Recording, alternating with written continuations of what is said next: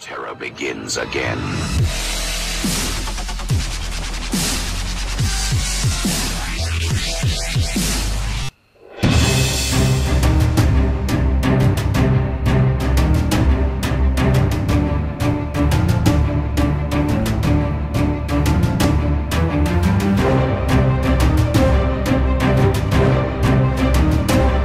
Lockheed Martin's F-35 Joint Strike Fighter, which is built in 3 versions, recently completed its developmental test phase, and is operational with the U.S. Air Force and Marine Corps. Meanwhile, the U.S. Navy will soon join the ranks of JSF operators with the F-35C carrier variant, which is scheduled to become operational later this year or early 2019. The Navy, which refused to accept anything other than the final Block 3F configuration, is the last of the 3 services to adopt the aircraft, which the Marines adopted first in 2015 with the F-35B jump jet variant.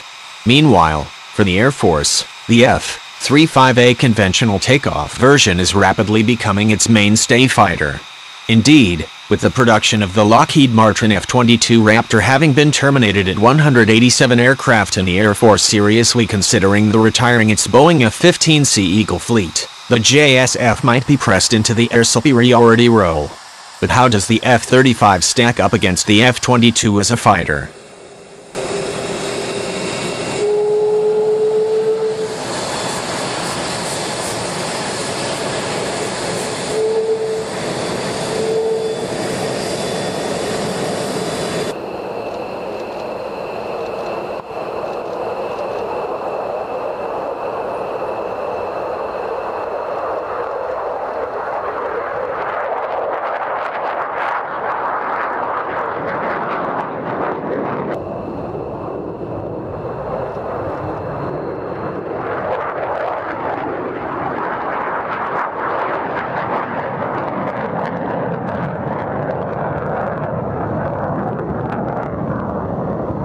The answer is that the F-35 cannot match the F-22 as an air superiority fighter. It was never designed as such.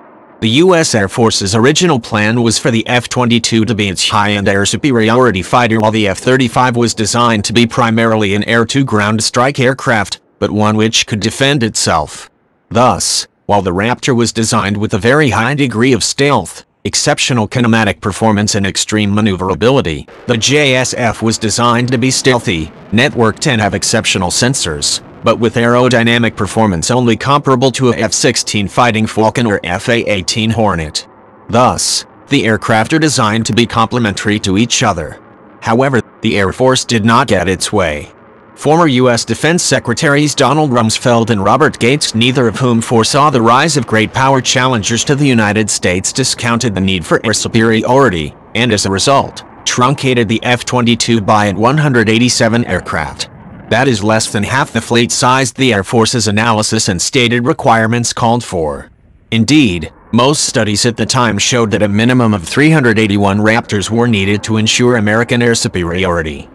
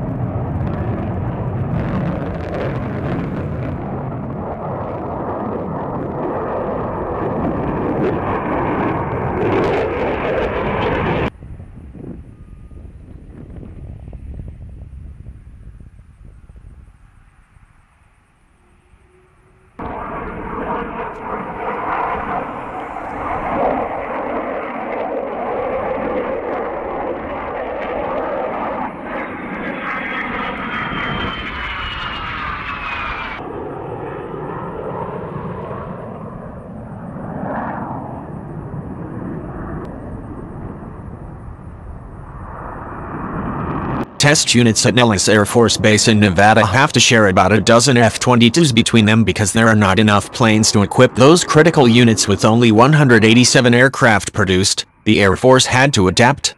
The service cut down on the number of primary authorized aircraft per squadron and skimped on the backup aircraft inventory, training and test plane fleets. Instead of having 10 squadrons of 24 aircraft plus 2 backup jets, the Air Force has 21 aircraft plus 2 backup jets in 6 operational squadrons, while test and training assets have been cut to the bone. In fact, the Air Force's elite weapons school and its operational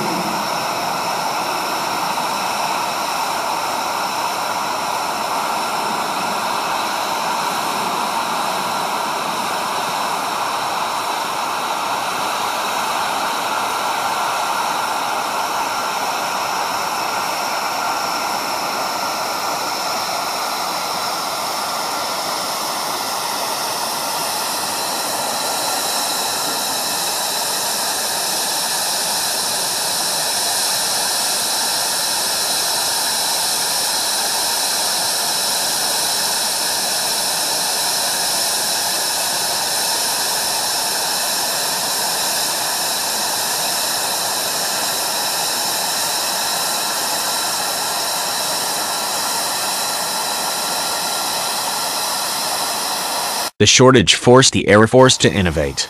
The service's operational testers and weapons school instructors, as well as frontline fighter pilots, devised ways so the F-22 could work together with conventional fourth-generation fighters like F-15 so that the two types of jets could work together as an effective team. The combination of the F-22 with fourth-generation jets made all the aircraft flying more effective by allowing all of the aircraft involved to best use their strengths. The F-22 brings stealth, situational awareness and sheer performance to the fight, while the F-15C brings a massive loadout of missiles combined with an incredibly powerful radar.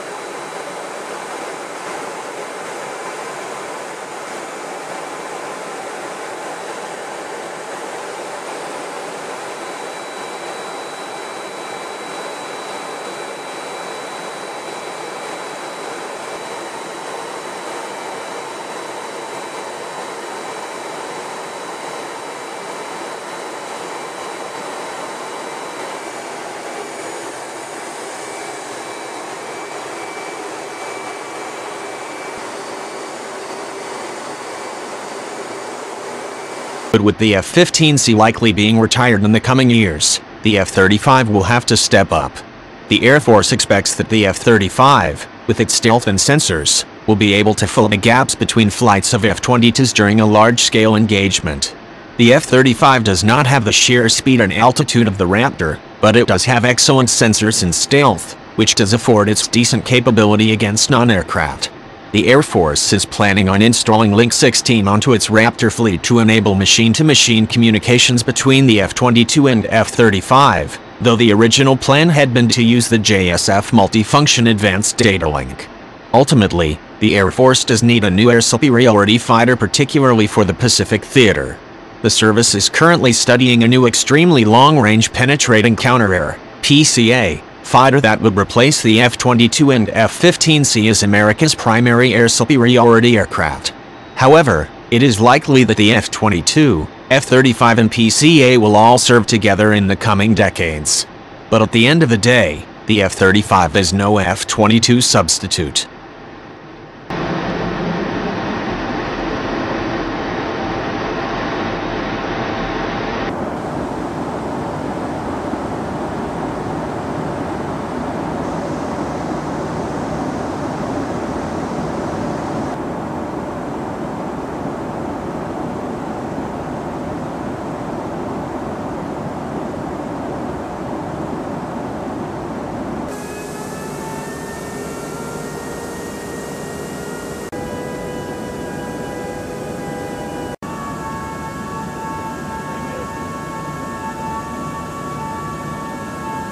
Japan January 26. Within the next 12 months, 9 more F-35s will combine to create the first